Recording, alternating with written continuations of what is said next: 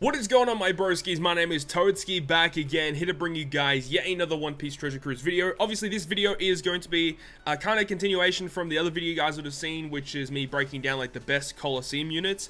This time around, we're going to be working with the treasure map characters. Of course, I'm not currently home at the moment. I'll be back on the 11th of February, so definitely look forward to that. Really looking forward to coming back and making more content for you guys. But of course, while I'm away, I have some pre-recorded videos for you guys, including this one. Now, a little bit different from the Colosseum list that I made previously. This time we're actually using Tier List Maker just because I found it to be a little bit easier in terms of discussing characters and in terms of like if I want to change a character's position, then I can do that. Plus there are a wide variety of characters on this list that are like really good, and you should probably max them all out. Well, that's the thing, just looking at it at a regular standpoint, you should probably max all these characters out. It's just that some definitely have priorities over others.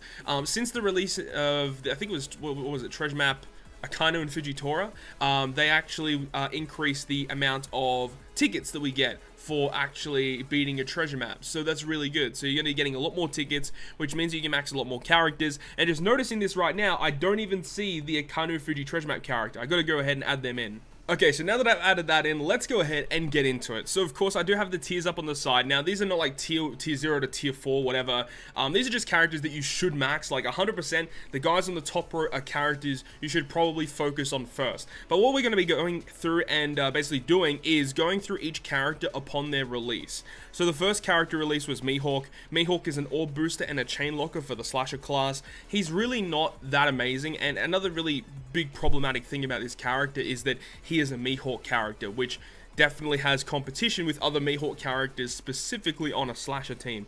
I would list him as a mediocre character, but he is still pretty decent. If you don't have any good slasher units on your account, then you should probably focus on him, but just overall, in the grand scheme of things, I don't think Mihawk is that usable anymore, especially if you just have V2 Mihawk. V2 Mihawk, you don't need this Mihawk specifically if you have the Legend Dex version of him. Whitebeard, I think, is actually a better character compared to Mihawk. Whitebeard, especially when he gets his buffed limit break, he gets additional turns of cooldown reduction. His AoE damage goes through barriers and all defensive effects. He has the potential to give your entire team an orb boost. He's a pretty useful unit to have. His captain ability is much to be desired though, unfortunately, but he is still a pretty decent character overall. I don't think he's in like a great tier or like a must-max character, but he's useful to have. The next is Cavendish. Cavendish is a driven 1.75 attack and orb booster, and he makes sight orbs beneficial for driven, I believe. I could be wrong on that one. But either way, he's got a pretty decent special. He removes beneficial effects as well. So specifically, if you are looking for a good driven unit, this character is one that you would probably want to max out. But I would probably put him above Mihawk and in the same tier as Whitebeard in terms of how usable the character is. If you don't have good driven units, then he's probably going to be a high target for you. But overall, he's just quite mediocre. Now, Gear 4 is an interesting one because on his release, he probably was like the best treasure map unit in the game. A universal 1.75 color affinity. He does a pretty good amount of damage to the enemy as well. He shuffles away your block orbs, which is quite good. It's the fact that since his release, so many classes now have their own dedicated color affinity booster that this character isn't as required as what he once was. Saying that though, I still definitely use him from time to time, and he is useful to have. So I would put him in the good characters tier. I don't think he's a great character. I definitely think there are other characters that you should probably focus on. The next is Ace. Ace, again, when he released, was one of the best treasure map characters in the game. Full board of guaranteed strength orbs. If your captain's free spirit, you get those strength orbs beneficial. He's also a 1.75 times attack boost to strength, quick, and psi. So he's just an all-round great character. Also has a pretty decent captain ability as well. Honestly, there are a lot of times where I do use him. I would put him in the great characters tier, but I do think that he could probably fit in this tier as well. I don't think he's a must-max character. Around his release time, I definitely think he was like a must-max unit. But as time has progressed, he definitely has gotten a little bit weaker. There are some very niche pieces of content where he's going to be awesome for, like Raid Judge, where you specifically need strength orbs to break through his barrier. This Ace is phenomenal for that. He's actually really good with the strength version 1 Akainu as well. Like, there's really cool combinations that you can do with this character. it's really hard to place him. I think overall, he probably is in the great character tier because he also is a type booster for those 3 colors, which is always going to be useful to have. I'll leave him in there for now, but honestly, he could really go here as well. It's hard to say for Ace. I haven't planned out this tier list, by the way. I've only just, like, thrown the characters in here, and I'm kind of just discussing it as we go. But anyways, Ace, I do think he could be in between one of these tiers here. I'm not really 100% sure where I'd put him, but I'd have to leave him in here for now. The next one is Sabo. I love this character. I think Treasure Map Sabo is one of my favorite Treasure Map characters in the game. The only problem with him is that he's a Sabo character, because you can't use him on Sabo and Koala teams, which would be awesome if you could. But if you don't know what he does, he changes all your colored orbs on your cerebral characters into matching, which is good because recovery and tandem are going to be beneficial with your cerebral characters if you're running the Zunisha ship, or if you're running something else. There are a lot of characters that can make recovery and tandem beneficial. But he also provides a self-procking 1.75 times conditional boost against defense down enemies, and also obviously procs that conditional with reducing the enemy's defense. Phenomenal, absolutely phenomenal treasure map character. He also makes Dex Orbs beneficial as a sub, which is also really good to have. I'm going to put him in the great characters tier, though the thing is if you have Sabo and Koala, it's kind of hard to use this character. Before Sabo and Koala's release though, this character was like a really, really powerful unit to have. I used him a lot when I was using version 1 Katakuri. Phenomenal character for that. He fits on Katakuri teams perfectly, changing colored orbs into matching, as well as providing the conditional boost, which allowed you to then potentially get the delay, which would get the Katakuri conditional boost in the following turn. So yeah, I really, really love Treasure Map Sabo. Though as it stands nowadays, as I said, he's kind of outdated because of the fact that you can't use him with Sabo and Koala. Now, the next character is the dual unit, Zoro and Sanji. This character is pretty good. He's an orb booster, I believe. He's an orb booster or a type booster for the strength, Sign Dex. He also has a pretty decent switch ability. His captain ability is the dual form is pretty good, but in their solo forms, it's kind of mediocre. It's just that there aren't too many circumstances where you need to use this character, which is kind of unfortunate because the unit is cool, being a Zoro and Sanji dual unit. I would put him in the mediocre tier. Some people might rank him higher. I know that some free-to-play teams can definitely utilize this character a lot, but personally, the way that I see it and the way that I've been using characters, I really have never been using this character. I maybe used him a few times since his release, but honestly, like, I rarely use this character. There just isn't a need for him, unfortunately. It is what it is. I mean, I just rarely use the character, so that's why I put him there. The next character here is going to be Treasure Map Kizaru. Again, it's kind of funny because as of late, I actually have been using him a lot, and he's been pretty useful. For specifically Dex teams, if you want to run him on a Dex team, but you don't have to run him on a Dex team. You can run him on whatever team you want, because he's got a really unique special where whatever color your captain is, he boosts that color by 1.75 for 3 turns. So it's really odd because he's got weird class and type combinations. He's a fighter free spirit Dex character, which is really odd. I'm tempted to put him in the terrible characters tier, but there literally are some situations where Kizaru has uses, and that's mainly because as of late he's actually been pretty good. If you want to build specifically like a Dex team, that's where his best use is. He also locks your orbs for 1 turn, which is pretty good, so allowing you to carry orbs through multiple stages as well as carrying a type boost through multiple stages. He could definitely see some play, but he's not amazing. So now we can get to one of the first characters that I personally believe is a must max character, which is Treasure Map Big Mom. She has helped out in so many situations. Now, she only has 1 class. She's not a dual class character, but that 1 class she has is awesome, being a powerhouse unit. She will remove beneficial effects, which is always useful to have, as well as applying a 3 times orb boost, a 1.25 attack and color affinity, a full board of guaranteed G orbs, and of course there are plenty of characters that can shuffle your orbs around or just generate some matching orbs for your team. So the fact that you can use this character and essentially get a full-on massive burst of damage with just 1 special is so good. Her cooldown is relatively low as well. I believe it's like around, what, 10, 11, or 12 turns, something like that. So really low cooldown, amazing class, just a phenomenal unit. You just chuck her on a team, even if on a team where she isn't boosted. The fact that she gives your whole team a G orb slot, as well as the orb, the color affinity, and the attack boost. This special itself is able to clear many, many bosses, which is phenomenal to see. So, Treasure Map Big Mom, I would highly suggest, if you haven't maxed her out, to target her and max her out because she is so good. The next character is Crocodile. Crocodile, I would say, is a good character. He definitely doesn't see as much play as when he first came out, but there are some certain circumstances where you could kind of abuse his ability. You could definitely use him on like Neptune teams, which is predominantly where he was being used. If you're running a buggy team, you could run him on a buggy team if you want to do that. For those who don't know what this Crocodile does, essentially what he does is you run him as a sub on your team. When you use his special ability for 1 turn, he becomes your captain. And when he becomes your captain in the middle of an adventure, he's a 4 times universal captain, which is pretty strong, right? He also gives you, I think it's strengthened.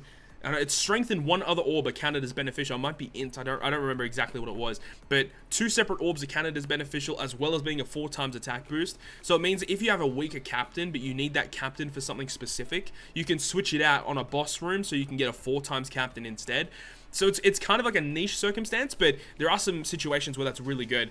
This guy actually worked very well with version 1 Katakuri once again. I used V1 Katakuri a lot back in the day, and the fact that Katakuri had a relatively weaker multiplier, the fact that you could switch into this guy, get a massive attack boost, guarantee you to get that delay, and then in the following turn you can activate your conditional boost. So that was one way where you could really abuse this Crocodile that I really loved. But as I said, as it stands right now, in the current meta of the game, you don't really see too many people utilizing Crocodile anymore. Now, Jack, I think, is a character that is classified as a great unit. I love this character so much. He's almost a must-max. Honestly, I do think he probably is a must-max, but I don't think he is as good as some of the other characters that will probably pop up here. Jack is awesome. He does massive damage with his special that goes through defensive effects. He has the ability to remove 2 turns of, I think it's Rainbow Shield and Damage Nullification, which there are not many characters in the game that can remove damage nullification. So I think that Treasure Map Jack is a pretty good option to spend your blue tickets on, because if you guys have seen in recent treasure maps when I've been building teams, Jack goes on a lot of those teams, just because if there is an enemy stage with lots of enemies on that stage, you could just whack Jack on the team and use his special to just completely destroy the enemy, which is very useful to have.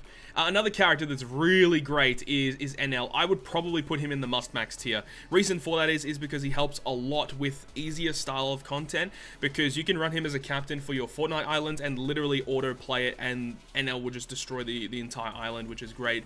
He has a really good captain ability. He has a very good special ability and a great sailor ability. So as a sub, every time another character uses a special, he reduces his own cooldown by 5 turns. He has a 15-turn cooldown, I believe it is. Something like that. So you only have to use 3 other specials, and you can use his special again. And he does 565,000 damage fixed to all enemies. And he also locks your orbs for 1 turn, which is pretty nice to have as well. So I think that NL, he's so good. I use him a lot as well. And I think many people would agree that NL is probably one of the best treasure map units in the entire game. So I would probably rank him up in the must-max tier.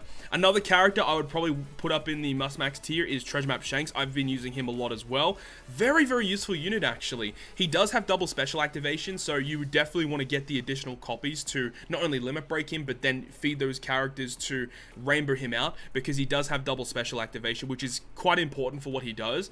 If you don't know what he does, he basically gives you a really high chance to get matching slots, then he shuffles your orbs around, so it's a pretty high chance to get some beneficial slots. But not only does he do that, he adds tap timing bonus damage, and he also removes 1 turn of burn and 1 turn of barrier. I think that's what it is. So with double special activation, you can get that ability on multiple stages, so you can get multiple beneficial orb stages or multiple turns of tap timing bonus, or you can use his special twice in the same turn to remove 2 turns of burn and 2 turns of barrier, which can be quite key in a lot of situations. He has great classes, being a free spirit and a cerebral character, so fits well on Sabo and Coalla teams, Luffy and Ace teams, any free spirit or cerebral captain.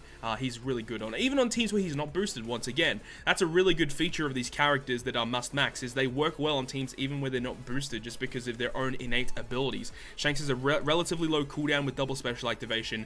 Big Mom has an amazing ability that can grant your whole team massive damage, and NL, also a really nice wave clearing character. All these 3 are so good so far. Next, we've got Boa Hancock. Boa Hancock is an interesting character. I would probably put her in the good characters tier. Just the main problem is that she's mainly built around utilizing the shooter class, and the shooter class is one of the worst classes in the game. She does have a pretty good ability though. She removes resilience, she removes damage threshold as well. She does have double special activation as well, so if you do choose to max Boa Hancock, you would probably want to get the additional characters once again to rainbow her. So the fact that you have double special activation on her means that you can get her abilities twice, where she can remove the 2 turns of Threshold twice, the 2 turns of, I think she removes Resilience as well, but she also heals as well, so you can get 2 turns of 10,000 heal, which is good. But she mainly is used for like a conditional boost and an orb boost for the shooter class. So it's an interesting ability, but it does rely on your captain having a very, very specific orb, which I'm not really a big fan of. But at least the utility parts of her special do not rely on your captain having any specific orb. So I do think for that reasoning, Boa's probably a good character for her utility, but there aren't many situations where you're using her for her conditional or the orb boost, unfortunately. Treasure Map Lore, I'd say, is definitely a great character. Treasure Map Lore is awesome, allowing you to get some beneficial slots. He removes Bind and Despair, I believe, and because he is a slasher unit, you can attach Whitey Bay to this character. You can attach Legend Corazon to this character, so you can remove additional turns of Bind, Despair, or Paralysis if you have Corazon. He's also a chain booster. He also reduces cooldowns for Fighter, Slasher, Cerebral, and Free Spirit, I believe it is. He has a Sailor ability where he resists Special Rewind, so because he resists Special Rewind, you can then use his special to reduce your character's cooldowns. Very useful effect to have. He works very well on Legend Carrot teams. If you have Legend Carrot, then Lore would be a character you would probably want to get your hands on. And just, this character's awesome, and I use him a lot on a lot of different teams. So for that reasoning alone, I mean, pretty self-explanatory. Lore is one of the best treasure map units in the entire game. Really, really useful to have. Next character is a full-on utility-based character, which is Treasure Map Nami. I think Nami is a must-max character, honestly, the way that we look at it, because she removes a lot of different debuffs. She removes Paralysis, she removes Burn, Chain Coefficient Reduction, I'm pretty sure. She also will remove your badly matching slots. She changed badly matching into matching slots. So she is just a full-on utility-based character. So I've pulled up the database right here. You can see 11 turn cooldown to reduce Paralysis, Attack Down, Chain Multiplier Limit, Chain Coefficient Reduction, Burn, and Blindness by 3 turns, and Block and badly matching orbs are changed into matching. So I think that with all of that utility in mind, that I think Nami is probably a character you should probably go ahead and max out. Pretty self-explanatory. Our next character is Kaido. Kaido is kind of a character you don't really use too often, but in some, again, very, very specific circumstances, Kaido is kind of cool.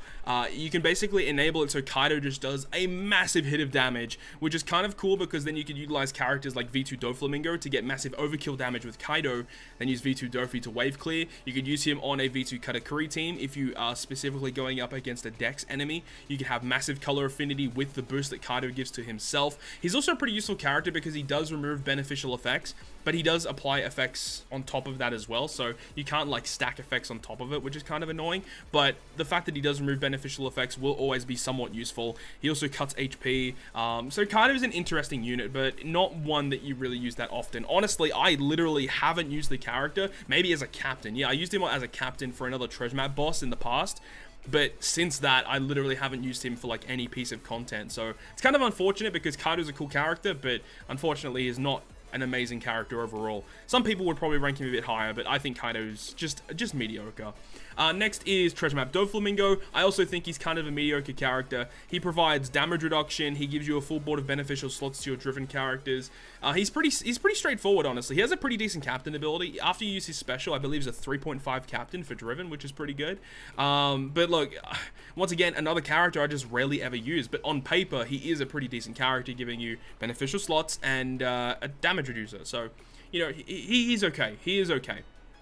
Next character, though, is Smoothie and Oven. I love this character. I use this character all the time. But because I use this character all the time, I don't think they are like a must-max character. But the main reason why I use them so often is on Legend Jack teams. When I'm running Legend Jack, I predominantly want to be going through Fortnites as fast as possible. And by using Smoothie and Oven, you are definitely able to do that with their switch ability, giving them end-of-turn damage. A lot of the time is enough damage to KO a majority of mobs on Fortnite Islands, which is really good. But outside of using them on a Jack team, they have a great captain ability. They boost 3 separate colors in Quick, Psi, and Int. They are an orb booster for Quick, Psi, and Int. They shuffle orbs around. They give you beneficial slots to certain slots as well for certain classes. They're a pretty decent unit all around. I just don't think that they're like a must-max unit. They're not like the best unit in the game, but they're just a useful unit to have, you know what I mean? Next character, though, is Weevil. Pretty self-explanatory. Weevil is one of the best treasure map mutants in the game. He's awesome because he is a 2x attack booster universal, as well as giving tap timing bonus damage to himself, which is a pretty predominant tap timing bonus damage to himself. Obviously, the attack boost will only work if the enemy has a debuff protector, and I think that includes a delay protector. We can actually go ahead and check that. Weevil, who I think it's debuff and full immunity and delay. Yeah, full debuff immunity or delay protection. It's a 2x attack boost. And this ability as well, removing 20 turns of attack down. There aren't many characters in the game that can do that. And for that reasoning alone, Edward Weevil is a very unique character that you should probably max out. He is so good. Next one is Shanks and Ben Beckman. I'd put them in a great characters tier. They are very good. With a special ability that can grant you color affinity and a chain lock. But remember, after you use their special, that's the only special you can use during that turn. Which is a very unique mechanic that they've applied to this character. But on paper, though, if you were able to apply other effects on top of that, it is kind of broken, and this character is very, very broken if you have other dual units, because you can still use the swap effects of characters on top of their special ability. So on top of getting a 3x color affinity and a 3x chain lock, you can switch your dual units to guarantee them a beneficial slot, as well as giving either a type boost or an orb boost to themselves. There are many different characters that can apply effects like that. So Shanks and Ben Beckman are very good, but you do need some other characters to kind of like make them like work well. You can definitely use Legend Shirahoshi with them as well to guarantee you some rainbow slots. And then with their special ability active, you can't remove those slots. So that's a really interesting kind of way that you could get around that as well.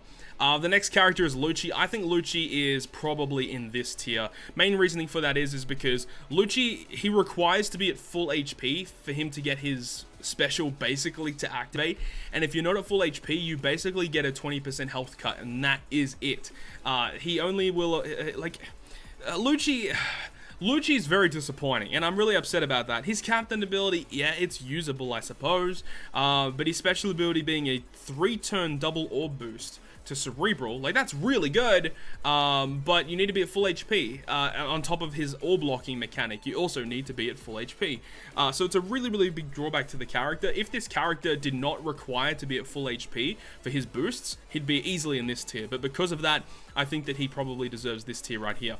The character that released after that was the Akaino and Fuji unit. This unit is actually pretty interesting, and of course, because they are so recent, I haven't actually had a chance to really play around with them, which is kind of a shame, but they're very, very interesting with the fact that with their switch ability, they guarantee you a 1.5 orb boost to 3 separate colors. This unit's going to be very good on Douglas Bullet teams, as just getting an orb boost every single turn makes Douglas Bullet's damage just get amplified by a huge margin, which is great. They also give it a little bit of a health cut. This can be used to get around resilience, which is cool. Instantly defeat enemies with that multiplier times their attack. They randomize all your orbs into guaranteed strength or int orbs, which again, under Douglas Bullet, that's a guaranteed full board of matching slots for your team, and a 20% health cut to all enemies. Like, this unit, he's a very, very niche type of character, and I haven't played around with him a lot, but at the moment, I'd probably put him here, but he could easily fit in this tier. He could easily fit in this tier, but I'd probably put him in this tier because that switch ability is so good. That switch ability is very, very good. Getting around resilience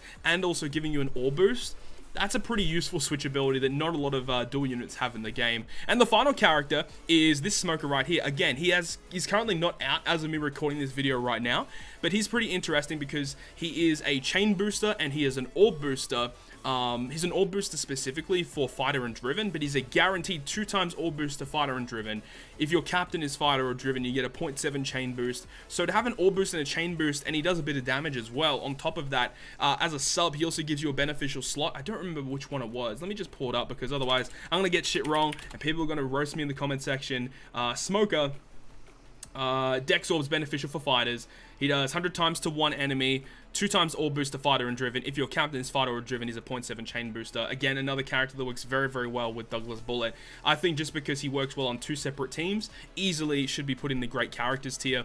So this is looking at it at a grand scale right now. These are the characters that have been released right now. Now, some of these characters definitely see more play than some of the characters here. These characters, I think, are easily the best ones in the game that you should focus on first. But once you get past this tier and you've maxed all these units in the top tier, then you could start working down here and figure out, you know, what characters do you have in your character box and what treasure map characters work really well with the characters you already have. If you have a lot of good dual units, I think Shanks and Ben Beckman would be a good pick. If you have Douglas Bullet, then these two would be a very, very good pick. If you had some good cerebral captains, you can run the Sabo or this Lucci if you want. If you have good driven units, you can run this Cavendish or this Doflamingo or this Kaido. Kaido works very, very good on powerhouse teams as well. Same as Whitebeard. Like, you've got lots of different options here, and it really depends on what legends you have and how do you want to support those legends. So it really comes down to what you have in your character box, but definitely focus on this must-max tier first. Big Mom, NL, Shanks, Nami, and Weevil, all of these guys see lots of play on a lot of different teams, and I think a lot of people would agree with me, at least on the top tier, at the very, very least. But that's going to end this video today, guys. I really hope you guys enjoyed this video today. If you guys did enjoy it, make sure to leave a like, and if you want to stay up to date with all the content that I post, including more One Piece Treasure Cruise content, make sure to hit the subscribe button down below. But on that, guys, I'll see you guys within the next video.